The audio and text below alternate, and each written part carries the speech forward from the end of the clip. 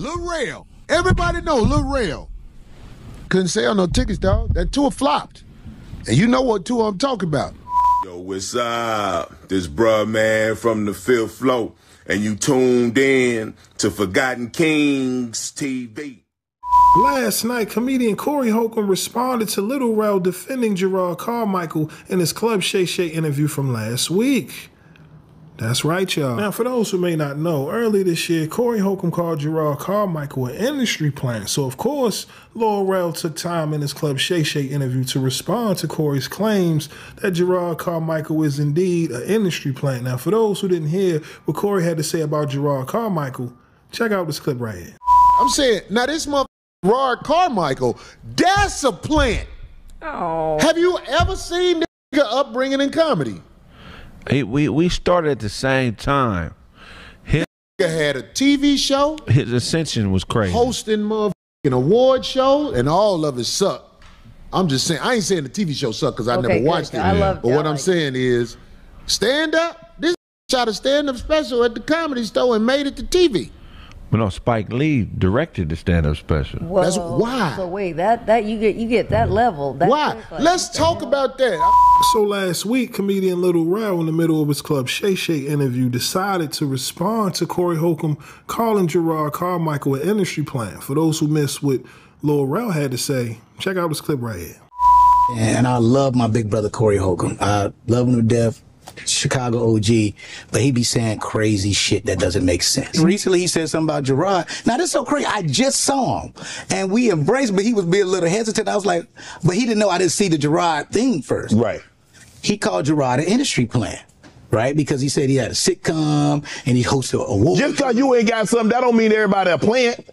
So, of course, after hearing Lil Rel's comments in his Club Shay interview, Corey took to IG to send a warning to Lil Rel to let him know, listen, not only will I be responding to you on my 5150 show, I promise I will ether your whole career. But before we get into what Corey had to say about Lil Rel defending Jerrod Carmichael, let me know your thoughts on Corey calling Jerrod an industry plant. Do you think there's some truth to what Corey is saying? And also, what are your thoughts on Lil Rel saying Corey hasn't done enough? And this is why he's at where he's at in his career. Let me know your thoughts on these statements down in the comment section below. But that's all I got for y'all today. My name is SenseiRip. Till next time, peace. This nigga from Chicago who has found ways to be in movies. Lil Rel Lowry. This is hands down the most assaulted comic in the history of comedy. I done seen and heard about this boy taking more ass whoopings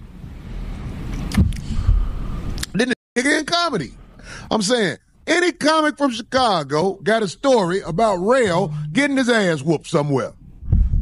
I'm shocked. I mean, I want to let you know, the teeth you had on the Shay interview, that was a good job. Who was your dentist? I want to go see that mother.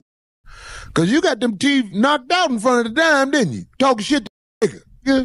You niggas be talking shit, but he walked up to the nigga and grabbed the nigga's shirt, did him like that. The nigga was like, hey, man, you can say something, but don't touch me, man. Why he touch the nigga again? Uh-oh. Oh, man. Douse of facts. Homie, it's witnesses. I was like, oh, poor little bro. See, he got to get better with that. Ain't you, dog? You can't keep getting knocked out as you get older, dog. You brought up the fact that I said something about Jerrod Carmichael. I'm abbreviated.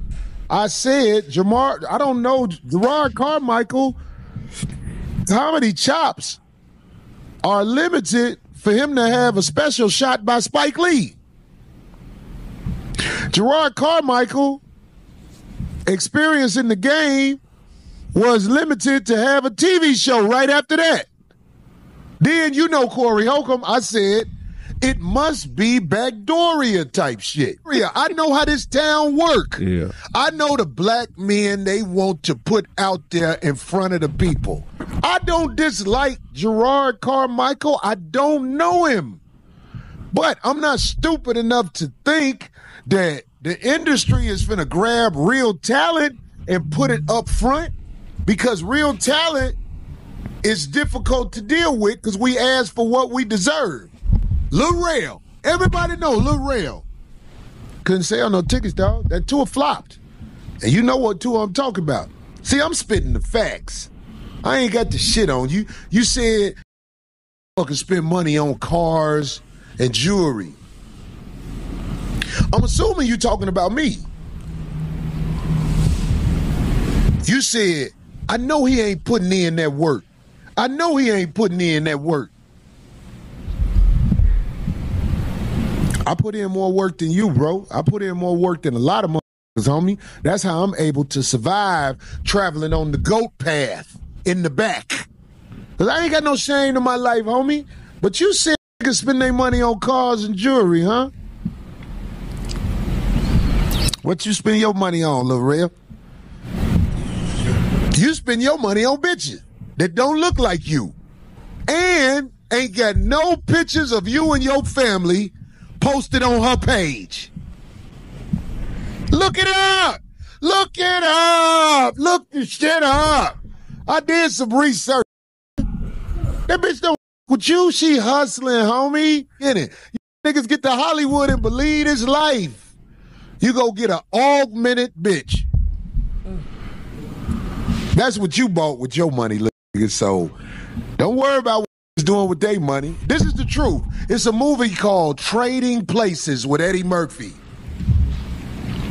Homie, they got rid of the man who motherfucking grew up doing this shit. The Dukes bet $1.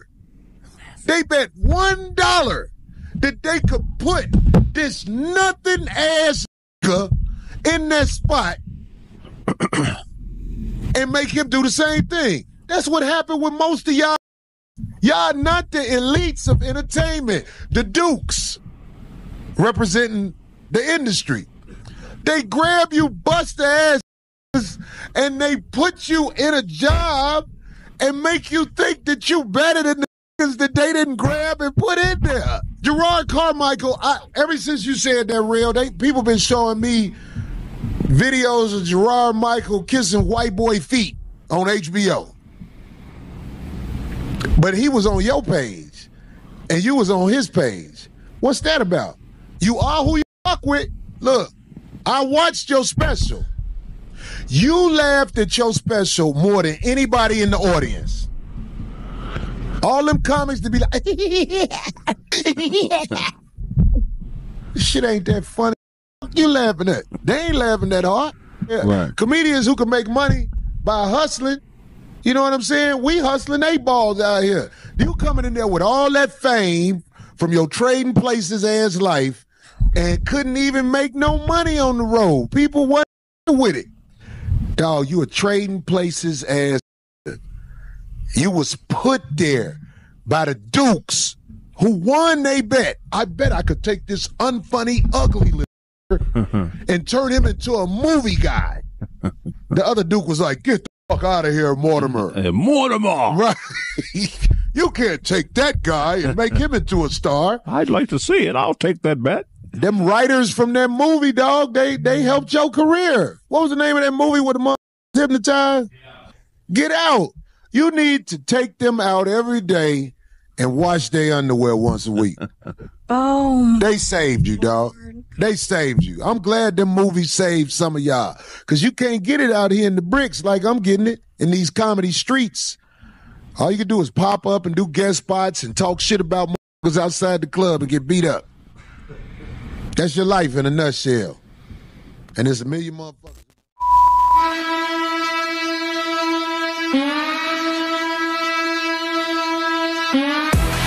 All right, we the Knockout Kings of Comedy. This your boy, Reggie Curl, you know what I'm saying? This is my cousin, Stroncho, you know what I'm saying? We coming by. No, I know me, old you fuck with lambskin condoms. I ain't even want my man to eat my because I eat meat from Aldi's. The f wrong with you? Aldi's, you should eat this.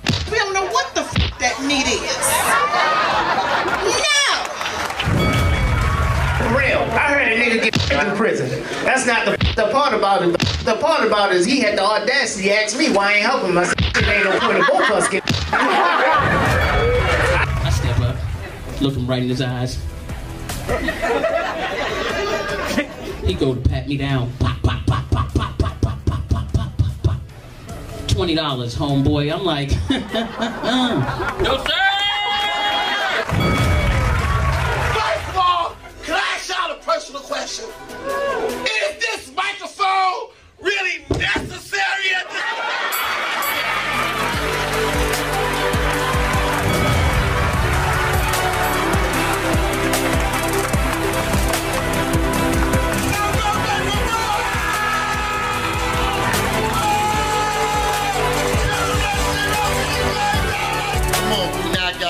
We knock y'all with punchline, punchline, punchline.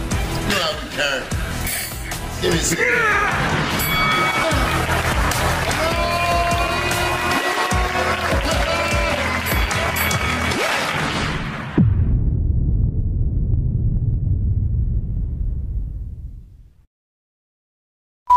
Was an incident involving you and the homie Caps. I was looking for the clean knockout, like, yo, and, you know, he caught the backhand. When you backhand him, you back slapped him. They said you ran. MREC TV.